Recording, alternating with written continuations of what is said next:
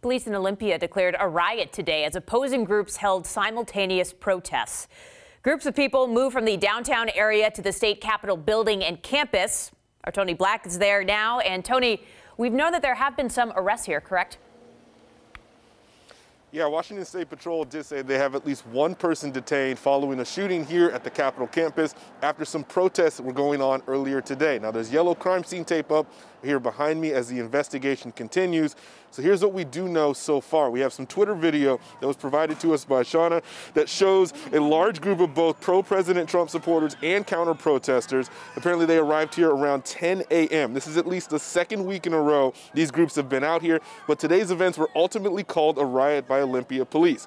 Now, according to police, there were bottles and rocks thrown in the group of about 200 people, they estimate, and they say at some point between 2 and 3 p.m., a fight broke out, and that, according to police, is when a shot was fired and someone was hit. Now, we don't have any information on the victim's condition or their identity at this time, but meanwhile, WSP did send out another tweet confirming at least one person was detained. It is unclear, though, what side of the protest they were on or who that person is even at this time.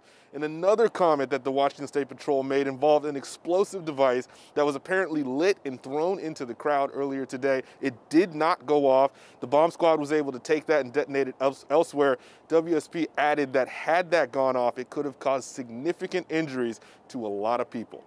That's the latest we have here for now. In Olympia, I'm Tony Black, King 5 News.